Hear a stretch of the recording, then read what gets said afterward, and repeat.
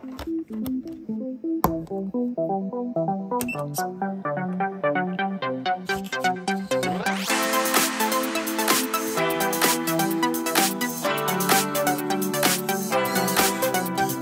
there, today I'm going to show you how I made my EEZYbotARM Mark II using my 3D printer.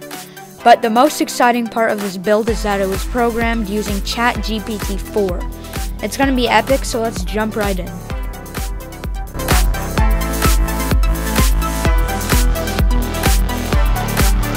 First up, we printed all the parts for the robot arm using our Ender 3 Pro 3D printer.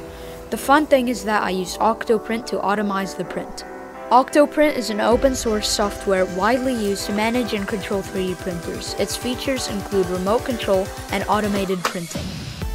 The robot arm was designed by Carlo Francesone, and I will provide the link to the files in the description below. I will also add a link to my GitHub page. Next, we put it together.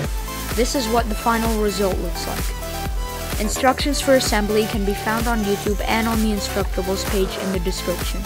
I screwed the robot arm onto a sturdy wooden board for a counterbalance.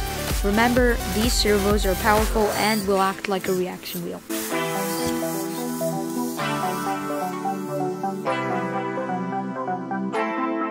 After assembly, it was time to bring the arm to life with AI.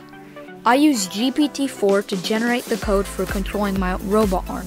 It was amazing to see how fast it could generate a code for the robot arm. I had to do some tweaking to make it run smooth, so a little bit of knowledge about coding is recommended, but it was so cool to have ChatGPT do most of the work.